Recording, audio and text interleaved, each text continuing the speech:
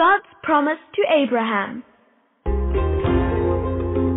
Long after the flood, people on earth made a plan. We will build a great city with a tower right up to the heavens. They said, let's live together always. Everyone spoke the same language. God wanted people to live all across the world He had made. So He did something special. Suddenly, groups of people spoke differently. God gave them new languages.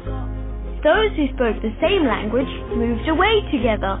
Perhaps people became afraid of others they could not understand. I'm scared. Let's get out of here. In this way, God caused people to fill different countries. The city they left was called Babel, which means confusion.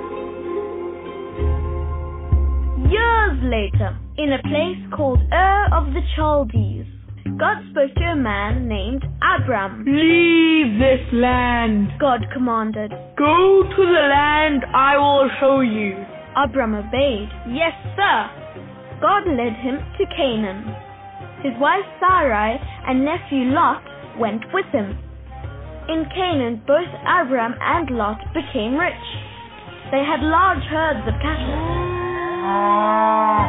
There was not enough pasture for so many animals.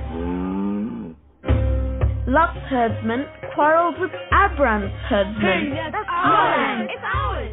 Let there be no trouble. Abram said, we will separate. Lot, you take first choice of the land you want. Lot chose a great grassy plain dotted with cities and villages. It looked good, but the cities were very wicked places. After Lot left, God spoke again to Abram. I give all the land of Canaan to you and your children forever. Abram and Sarai had no children. How could God keep His great promise? 3 men from God came to Abram and Sarai. You will have a baby soon, they said. Sarai laughed. She did not believe God's message. She was 90 years old.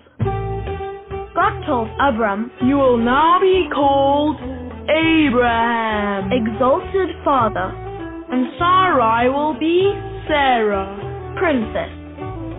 God also told Abraham, I will destroy the 2 wicked cities of Sodom and Gomorrah.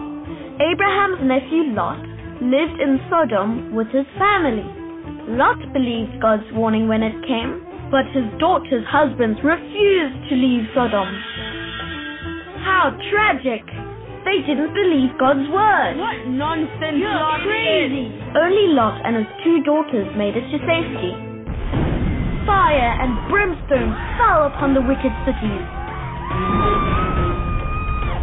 Sadly, Lot's wife disobeyed God's warning and looked back as she ran. No! She turned into a pillar of salt.